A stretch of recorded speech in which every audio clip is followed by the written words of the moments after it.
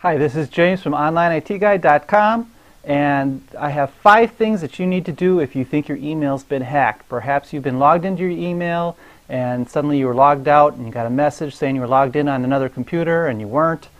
Or maybe your friends are starting to get spam messages coming from your account and you're not the one sending them and you don't even see them.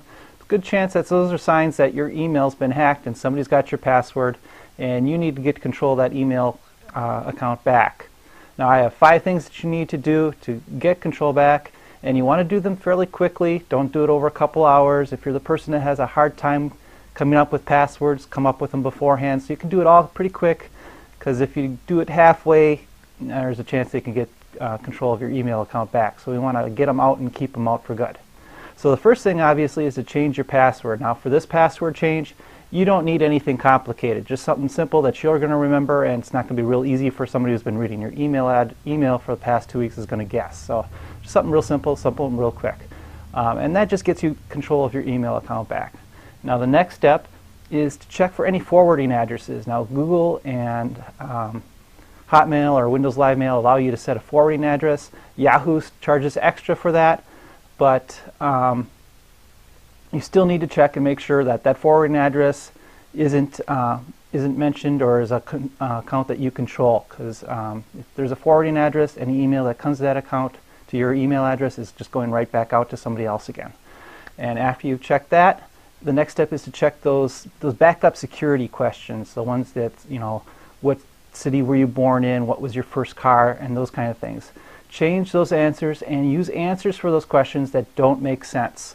Don't if it's, what was the name of your mother, give a city, give a country, what was the name of your car, it was a dog, whatever. Just don't give common sense answers that somebody might be able to figure out, especially again if they've been reading your email for a few weeks. And after you change that forwarding address and you check those backup security questions, you want to check and see what the backup email address is. And that's that email address that you probably needed to sign up for the email account that you're looking at. I don't know why you need an email address to get an email address, but that's what it is. Make sure that that account that's listed there is also something under your control and that hasn't been hacked either, because again, we want to make sure that they can't get back control of your email account. And finally, after you've done that, you want to change your password one last time. And this password should be something good, something that has both letters, numbers, and punctuation in it. An easy way to do that is a couple sentences from your favorite book. Use the first letter of each word, keep the capitalization on the right words, and throw in the punctuation and the page number, and you've got a pretty decent password that'll be easy for you to remember and very difficult for anything to break through. And so those are the 5 things that you need to do to get your email account back. Change your password, check for any forwarding addresses, change the security questions, check for the backup email address, and finally change that password one last time. And that gets you control of your email account back. Now, that does one thing, but remember that any account that you use that email address to sign into, whoever had your email account before may now know the passwords to those accounts. So you need to go through all your banking and your credit card accounts and change those passwords also.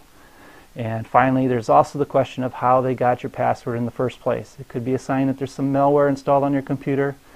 I suggest scanning your computer with Malwarebytes Antimalware or SuperAntiSpyware. Both great programs and also have a free option for you to test them out. There's links on my webpage at OnlineITGuide.com. And have a great day. Please give me a thumbs up on YouTube if you like this video. And thanks a lot.